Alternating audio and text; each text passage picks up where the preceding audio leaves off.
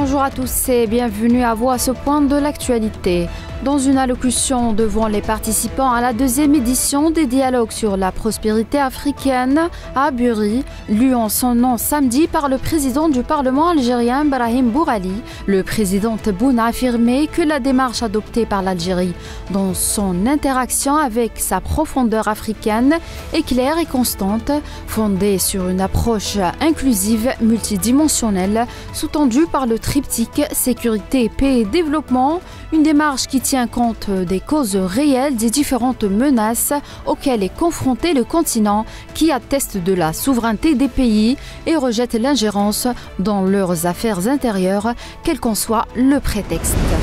Et en Palestine, jusqu'à 150 Palestiniens sont tombés en martyrs lors du siège sioniste de l'hôpital Nasser à Khan Younes, a déclaré Ashraf Al-Qadra, porte-parole de l'autorité sanitaire à Gaza.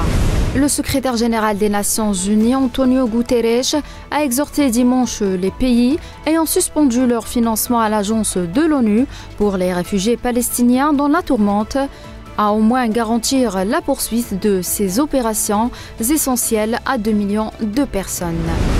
Et aux États-Unis, Donald Trump a souligné son opposition à un accord négocié entre les deux parties du Congrès américain sur l'immigration que Joe Biden défend en promettant qu'il lui donnerait l'autorité pour fermer la frontière avec le Mexique. Et au moins un enfant a été tué, 4 autres personnes ont été blessées samedi soir au cours d'échanges de tirs entre l'armée congolaise et la rébellion du M23 autour de Goma dans l'est du pays, ont annoncé les autorités locales. C'est la fin de ce point de l'actualité. Merci de l'avoir suivi.